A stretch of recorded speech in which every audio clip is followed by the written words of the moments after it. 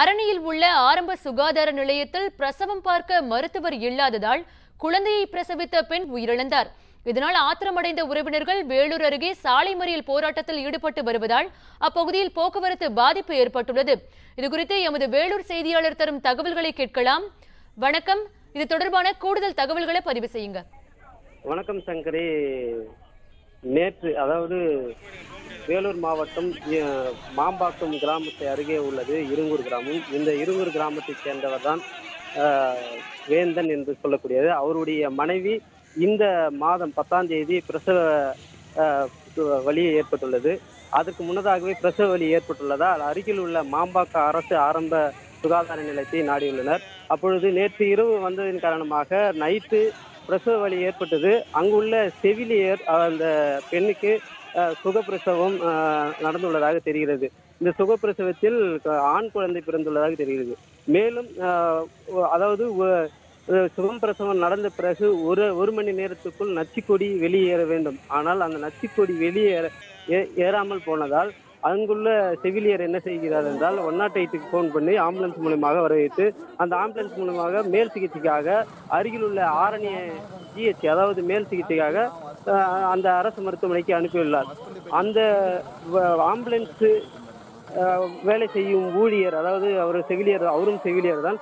அந்த செவிலியர் என்ன செய்கிறார் என்றால் எப்படியாவது முயற்சி செய்து பார்க்கலாம் என்று அந்த நச்சுக்கொடி எடுக்கிறதுக்குண்டான முயற்சி செய்து பார்க்கலாம் என்று முற்பட்டதாக தெரிகிறது. அப்படி என்று அந்த உறவினர்கள் கூட இருந்த உறவினர்கள் இது போன்று செய்கின்றனர். செல்லும் வழியில் அவர்கள் செல்லும் வழியில் ஜெமிலா போகும் வழியில இறந்துள்ளார். இதனால் அங்கு மருத்துவமனைக்கு அனுமதித்த போது மருத்துவர்கள் இது ஏற்கனவே இறந்து விட்டார் என்ற ஒரு தகவலை தெரிவித்ததின் பேரில் இருங்கூர் கிராமத்து அதாவது அவருடைய உறவினர்கள் அனைவரும் அந்த ஆரணி அரசு மருத்துவமனையை முற்றுகை செய்துள்ளனர். இதனால் அங்கு காலையில் பரபரப்பும் பதட்டமும் நிலவியது.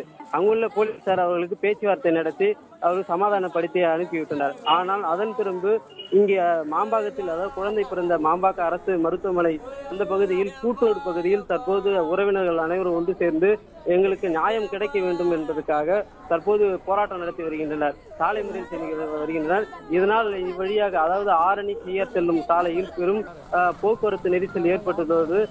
தனியார் பேருந்து, அரசு பேருந்து, லாரிகள், வேன்கள் ஒட்டுமொத்தமாக ஸ்தம்பித்து போயுள்ளது. தற்போது போலீசார் அவர்களிடத்தில் பேச்சுவார்த்தை நடத்தியும் 1.5 மணி நேரமாக தற்போது பேச்சுவார்த்தை நடத்தியும் அவர்கள் கலைந்து செல்லவில்லை.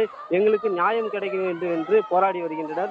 மேலும் அந்த ஆம்புலன்ஸ் ஊழியரை உடனடியாக கைது செய்ய வேண்டும், அரசு மருத்துவமனை மீது தக்க நடவடிக்கை எடுக்க வேண்டும் என்று சாலை மறியலில் ஈடுபட்டு வருகின்றனர்.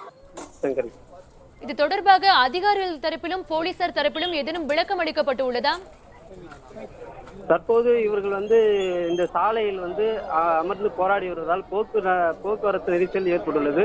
மேலும் போலீசார் மாம்பாக்கம் விஓ அவர்கள் அதிகாரிகள் அனைவரும் அந்த சம்பந்தப்பட்ட அவர்களிடத்தில் பேச்சுவார்த்தை நடத்தி வருகின்றனர். ஆனாலும் கலைந்து செல்ல போவதாக அவர்கள் சொல்லவில்லை. எங்களுக்கு நியாயம் கிடைக்க வேண்டும் என்று இப்போ தற்போது போராடி வருகின்றனர்.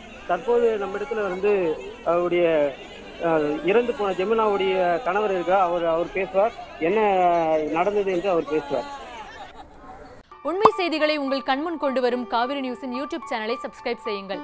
நொடிக்கு நொடி நாட்டு நடப்புகளை தெரிந்து கொள்ள kaaverinews.tv, Facebook, Instagram, Twitter போன்ற சமூக வலைதள பக்கங்களோடு எப்போதும் இணைந்திருங்கள்.